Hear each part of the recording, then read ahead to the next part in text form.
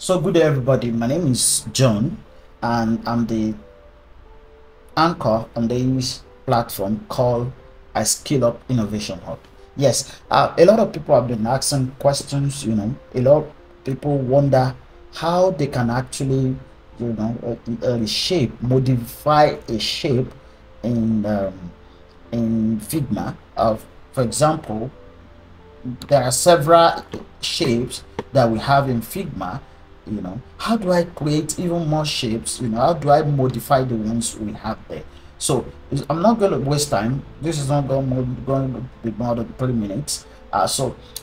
Today all I'm just going to do is show you how you can actually modify shapes and make your design looks more unique than the others. So let's quickly go down into it.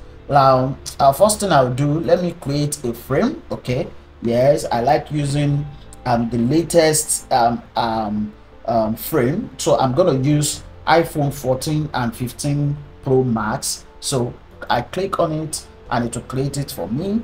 So maybe we should create like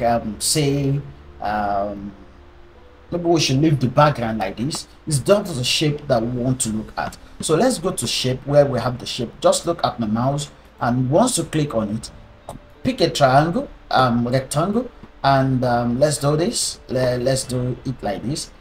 Create this. So this is a shape.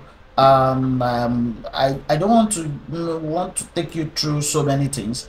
All I just want to do here is, once you have a rectangle like this, it's very simple. All you just need to do is double click.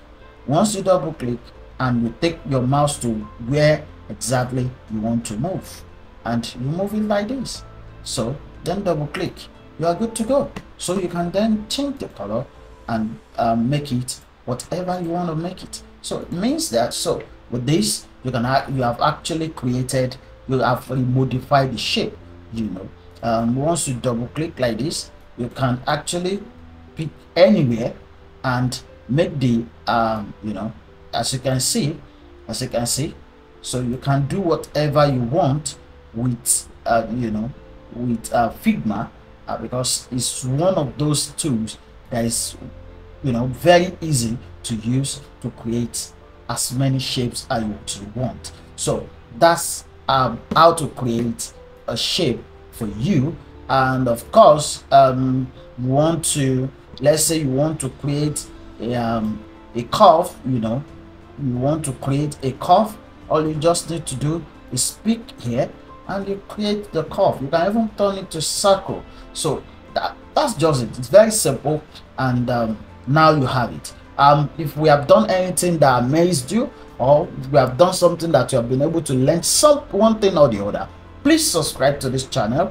Click on the red notification bell, on the subscribe button, and of course the green notification bell, so that when we drop another thing, you will be one of those people who will be the first to know about what we have dropped. Thank you very much. My name is John once again, and I will see you in my next video. Thank you.